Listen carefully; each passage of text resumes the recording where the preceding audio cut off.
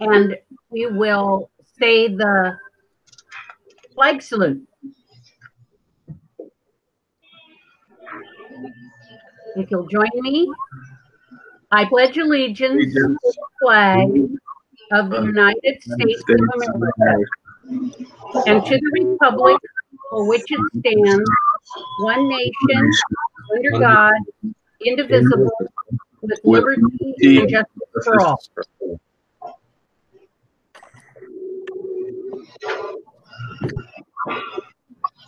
Okay. All right, we're ready for roll call. Okay. Yes. There's a lot of background noise, and it's probably coming because everybody's not muted. So unless I call your name, I'm going to ask that you move to your mute button on your little microphone at the bottom of your screen. So if you take your mouse to the bottom of your screen, you'll see the little bitty microphone. Thank you. Great. So here we go with roll call. Tracy Rowe. Present. Thank you. Dewey Robbins. Present. Carrie Kamladi.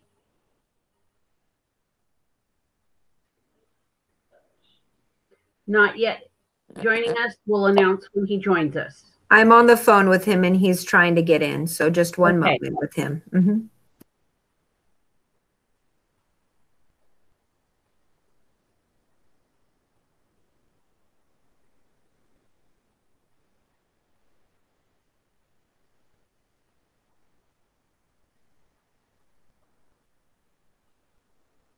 Melissa Lacrosse has informed us she's ill, so she's being excused from the meeting.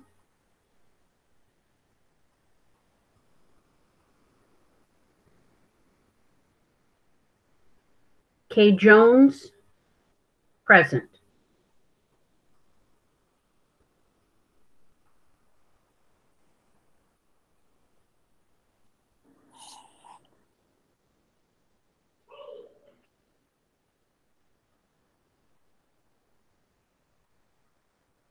We will add Terry to the list of attendees as soon as he comes on. But we will continue. We are to item 3, which is review, adjust agenda, approve agenda, and consent items.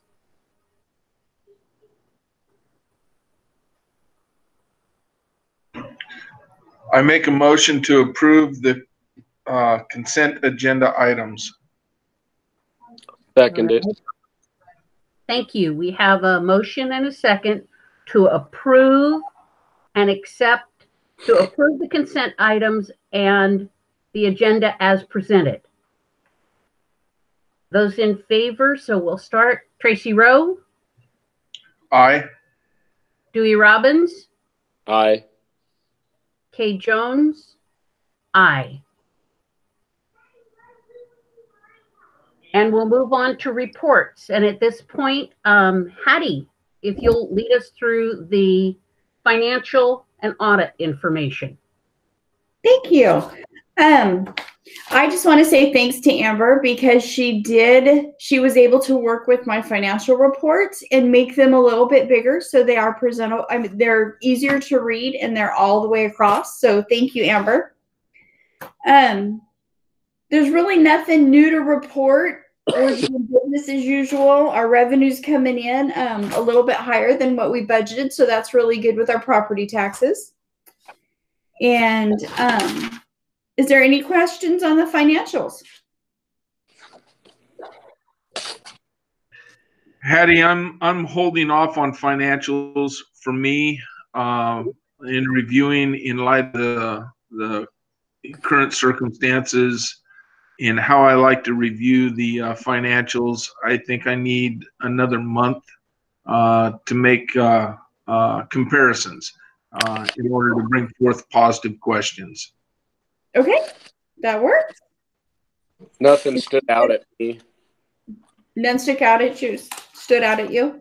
No, everything looked fine. I didn't see anything that jumped out at me. So Awesome, thank you. Then I'm going to move on to our audit. So we had our interim audit scheduled for the first week of April, and that was pretty unusual. Everything was electronic. I did not get to meet our new auditor, Shauna. I got to talk to her a lot over emails, but it worked out. It went really well. We have one page of best practice and exit comments, and it's identical to basically last year, except for instead of having 10 comments and best practices, we only have 6. And it basically says the same thing as it did last year. The one thing that they did note was on the bank statements. I do have a check out there for $275. The check is a year old, and I have that check ready to be voided. I just haven't done the void process. So other than that, the audit went really well. I was really glad that we didn't have to extend it or to change the date. It's just one less thing that we all have, that needed to be done. So we just went ahead and got it done instead of changing the date on it. So other than that, that's all I have. Hattie, may I ask a question about that check? Sure. Have we reached out to whoever it was written to find out why they have not processed that check? Oh, yes. This is Portland State University. Right? Now, here's their process. So we cut a check for $275 for our band to go to the band concert up there.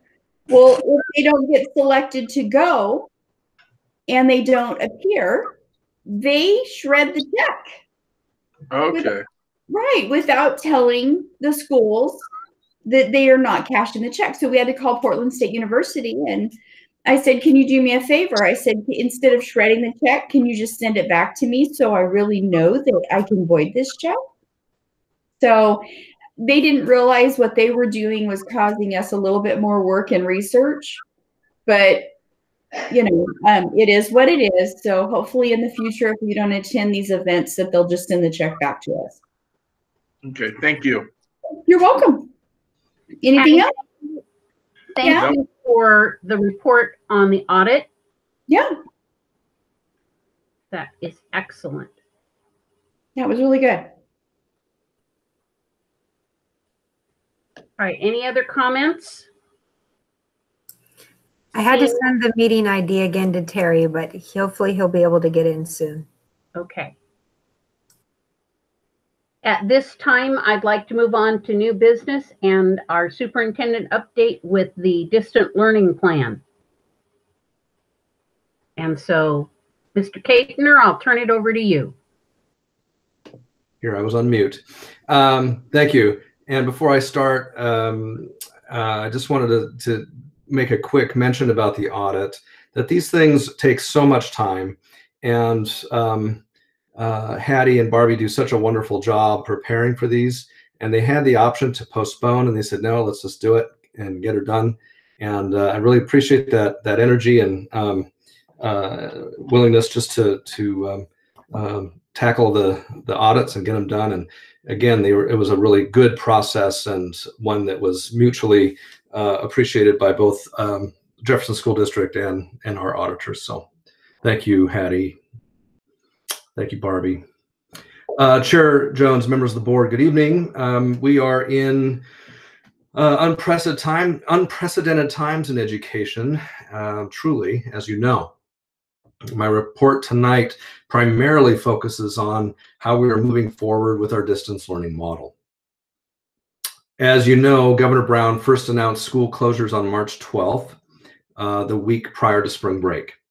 At that time, we began designing plans for distance learning, actually, for the remainder of the year. On March 17th, then, she extended the closure until April 28th, and then guidance from ODE had us create a plan for supplemental enrichment instead of distance learning plan. So we started making plans for that On March 30th, we altered course from an enrichment education model to a distance learning model for all. Then on April 8th, she announced the school buildings were closed for the remainder of the school year for students. Each district was asked to create a distance learning plan by April 13th. We took the one we started on March 12th and then completed it. I have provided a copy to you tonight, but I wanted you to know that this is a living document for us and was amended even today. So I anticipate it being updated over the next couple of weeks as we deal with new questions and get more guidance from ODE and work through challenges. By creating our Distance Learning for All plan, we are reinforcing our deep commitment to learning and maintaining an educational pathway for students during this critical time. As educators and leaders, we know the value of school and the importance of learning and social connection. Faced with the challenge of school closure, we have an opportunity to provide a new way of teaching and connecting to our students through this distance learning model. Maintaining student to educator relationships will ensure care, connection, and continuity of learning for us and our students. And as challenging as this is, there's a lot of excitement, I think, around coming together as a team, putting this together, and serving our students. The key elements for distance learning provided by ODE are the following. Every student regularly connects with their teacher. Bullet 2, teachers and students prioritize time together to focus on the most important and relevant learning. Teachers, families, and caregivers work as a team anchored in partnership. Bullet 4, together teachers and families co-facilitate learning, design consistent routines, and establish the learning environment. 5, teachers continue to monitor, report, and record each student's progress towards learning goals and standards, encouraging critical problem solving, collaboration, communication, and creativity. 6, schools provide multiple flexible opportunities for our high school students in particular to earn credit on their path to graduation. I wanted to highlight those key elements tonight because our plan was based off those. ODE said this is how we want distance learning to look and be included, and so we took that lens and put our plan together. Over the last 2 weeks, since March 30th, our goals have been, 1, to reach out to parents and learn who is in need of a Chromebook and who requires access to the internet. In this process, we did an extensive technology survey for all of our families by all 3 schools under the guidance of our tech director. The findings show that the majority of our families have access to the internet. Some needed Chromebooks, while others did not need anything for their children to access their education. For those families who needed the internet, 30 Jefferson Elementary families, 10 JMS families, and 21 high school families. Chris Shaw was able to contact Peak Internet and arrange for 2 free months of internet for those who fell in that area that Peak services. All families have been contacted, and most of them are moving forward with Peak to set up service. A few families have chosen to not access the internet and receive their materials in packet form, even knowing that they have potential access to the internet. And a couple who live in apartments have so far been not allowed to have internet Wi-Fi installed due to their landlord. And we are reaching out to those landlords to see if we can make sense of it for them and help them out. So it can be a Herculean task to make sure everybody has access to the internet. We're actually well ahead and in the process of not only serving and helping those families that traditionally haven't had them, but also providing it for just about everybody that wants one. Our second goal was to assemble materials for families and catalog Chromebooks for checkout. And our third goal was to provide ample communication to staff and have them prepared for distance learning, being able to access and develop online resources, including planning for all students. Our fourth goal was to arrange the pickup of supplies by families and drop off those to those who could not pick it up. And let me move here. There we go. Screeching off the screen there. It has been a mountain of work, and our administrators are to be commended for organizing a very smooth and synchronized pickup and delivery system last week. It went so well. In fact, I want to thank all staff for their support, including the staff who called every family, the technology for organizing Chromebooks and supporting teachers with their questions and needs and moving us toward an online model. To Lisa Buskirk and her staff for doing an amazing job of feeding families wanting food throughout this past month. For Melody Rossiter and our bus drivers for supporting the delivery of supplies and food. Custodians for making sure our schools are clean before and after staff come in for any reason. Teachers for being really positive and reaching out to students and their families, for being organized to deliver instruction today. And just I have to tell you that I've heard nothing but really positive, what can I do, how can I help kind of responses. This is an amazing team, and I'm so proud to be leading it. Last week, the pickup and delivery went exceedingly well. I went to each school and watched the process. At JES, cars were lined up around the block all day. All day, from the periods of, I think, 10 to 2 o'clock. And teachers were practicing social distancing and using gloves and masks. Each person had a role, and it was very organized and smooth. There was music playing. There were signs welcoming families. It was exceedingly organized and well-attended event, and very successful.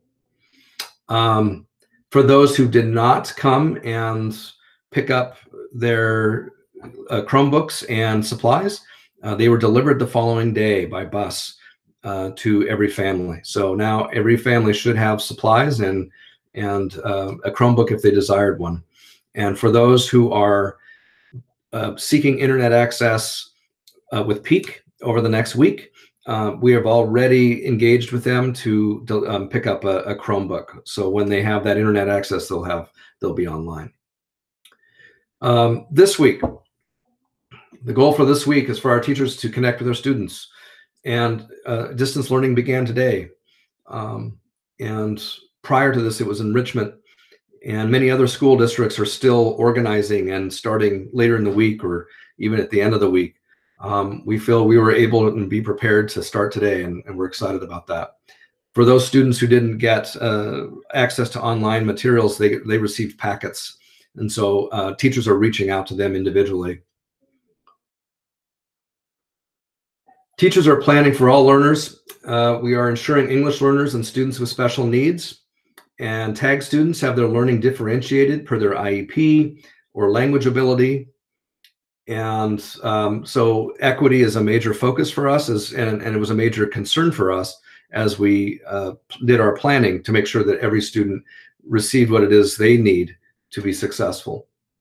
Our administrators, the primary role for them in the coming weeks is to support the needs and well-being of our teachers, to be the key link for communication, information, and support.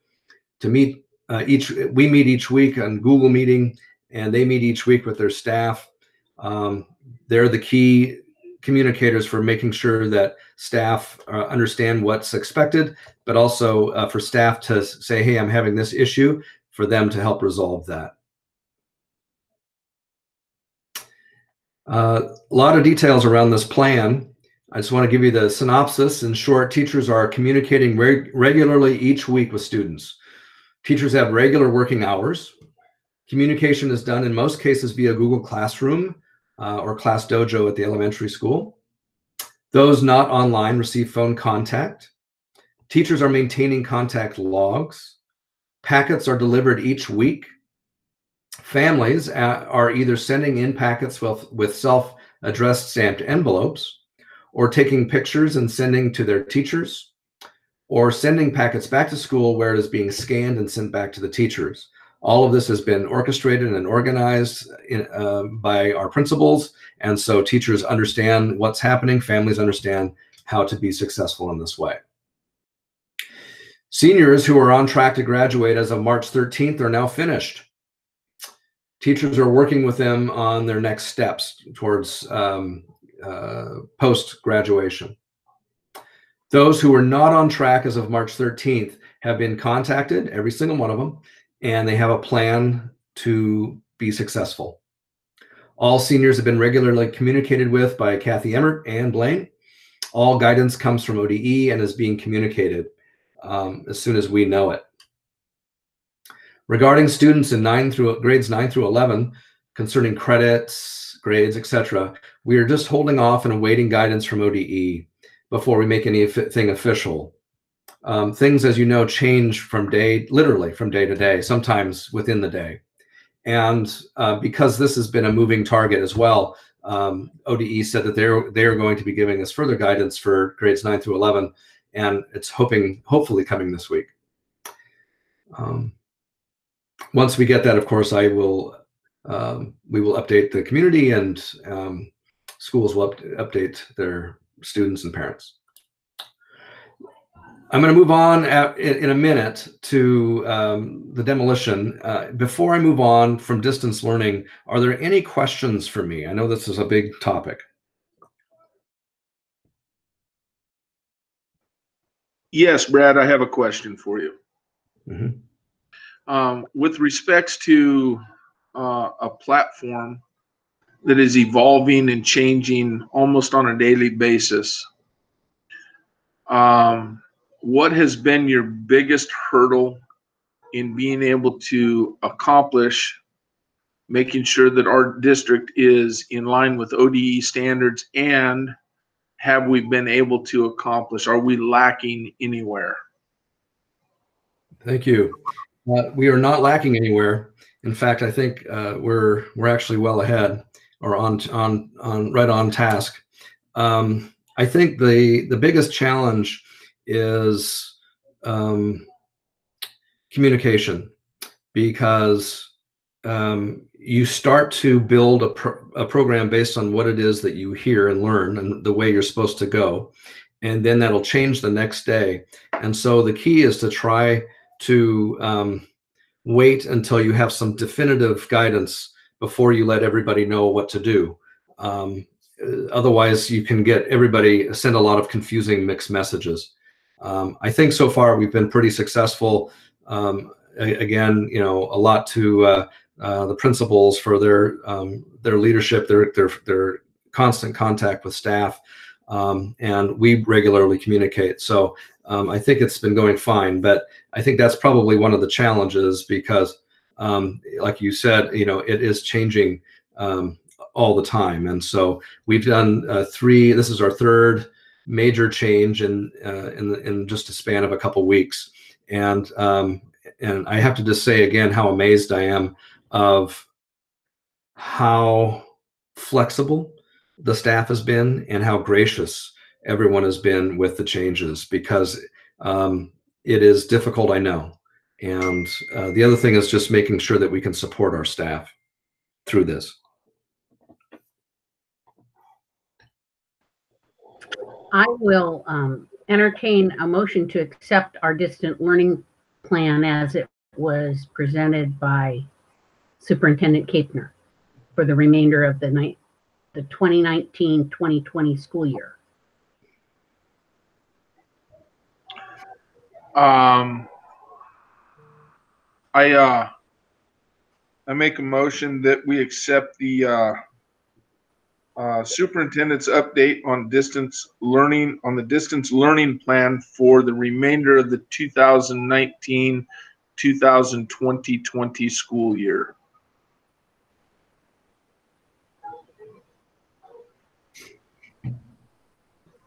And I will second that motion. At this time, we need to do a vote. Tracy Rowe? Aye. Dewey Robbins, Aye. Kay Jones, aye. Motion carries. So, Mr. Kabner, will you go ahead and tell us about demolition? Sure. I just got a text from Terry. He was asking about IAs. And so I have principals communicating with IAs as the need arises. So they played a huge role in putting our packets together, in disseminating information at Chromebooks, and translating materials. So they're doing quite a lot, actually, and we're really grateful for them. Moving on to old JMS demolition. The demolition of the old middle school will be complete by next week. We've saved time. We've saved a time capsule from the school, and we'll be open. We're going to have the opening ceremony in the fall once everyone is back. Don't know what's in there, right? But but we thought we would have a ceremony just in any case. And then the Historical Society asked for a couple decorative glass windows that we're providing to them as well. So we reserve those out. And then the plaques that were saved are going to be incorporated as part of the amphitheater, as so we can see that the middle school, formerly the high school, was in that spot. Anyway, we're really excited that the work has moved so quickly and should be done next week. Everything is ready to move forward with our loan. Once the resolution after tonight, Hattie's going to move forward with Umpqua Bank. Umpqua has already been alerted and is ready, so our loan will be processed shortly. We are on schedule to have the amphitheater and the playground at JES completed this summer. So all of that is in process.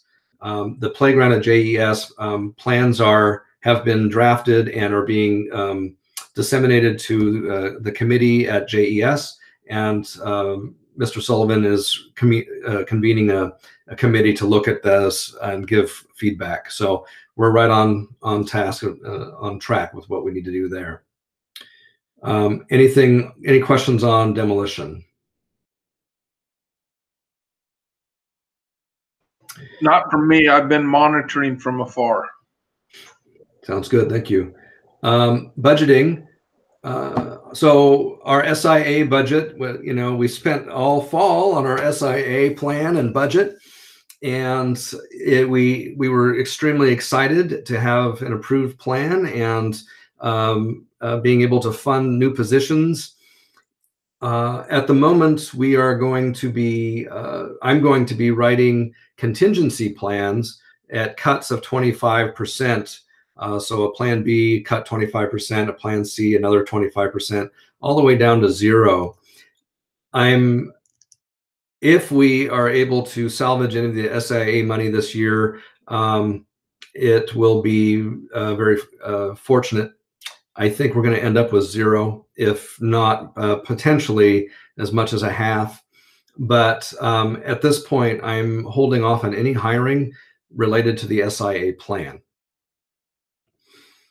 Although this is really sad and unfortunate, it's just a delay. So it's not like it's going away forever. It's just, it's a law. It's been passed, and it's going to happen. It's just right now we're concerned about keeping our state school fund intact.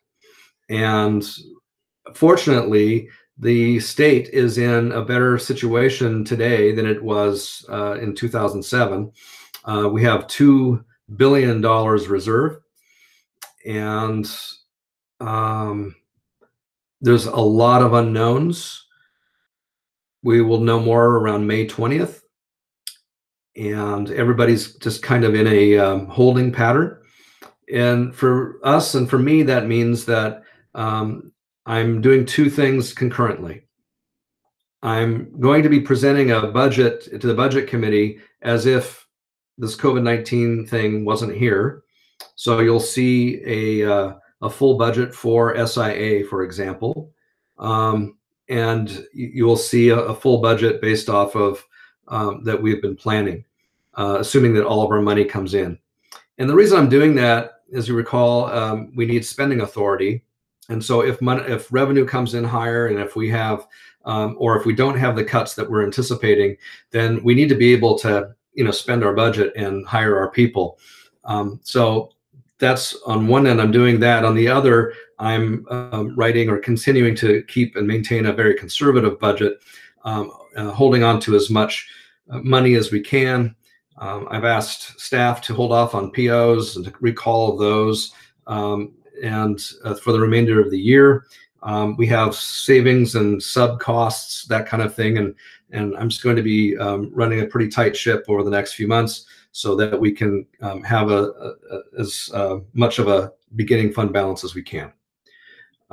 Again, not a whole lot more to say on that in terms of details, because we're just waiting as well and as everybody else, but wanted to give you kind of an update as to where we stand. Any questions? No. Okay. That is my report for tonight. Thank you. We are down to item 7, which is board comments. And on our agendas, one of the things that was mentioned is our next regular board meeting is May 11th. Our virtual budget committee meeting training will be April 22nd at 6:30 for the budget committee, which includes the board and our 5 community members. The other thing I would like to do is remind our community that's tuning in during the streaming that you may make comments through the chat area on, or you may email Amber Hopkins. And we want to remember that we'd love to hear from you in terms, she will share what your chat, what you send her. We're asking that you please include your name and your address. And we wanted to remind you that the board does not hear complaints about specific staff or personnel during an open meeting. If you have those complaints against personnel, the board or the chair, we're asking you to go through the complaint process. But we would love to hear your comments. Any other board comments? Not from me.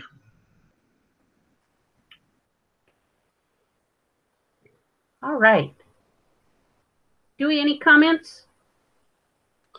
No, everything seems to be going as best as it can at this point. So I, just appreciate everybody jumping in and doing the best they can in unprecedented times.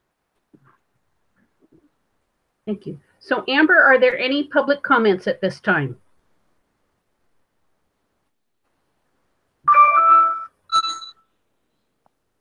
All right. Seeing none, I shall adjourn this meeting at 7:04 p.m. Thank you for coming, and thank you for the business that we needed to get done. Thank you. Thank you. Thank you. Have a good night, everybody. Thank Good you. night. All right. Bye. Be safe. Bye-bye.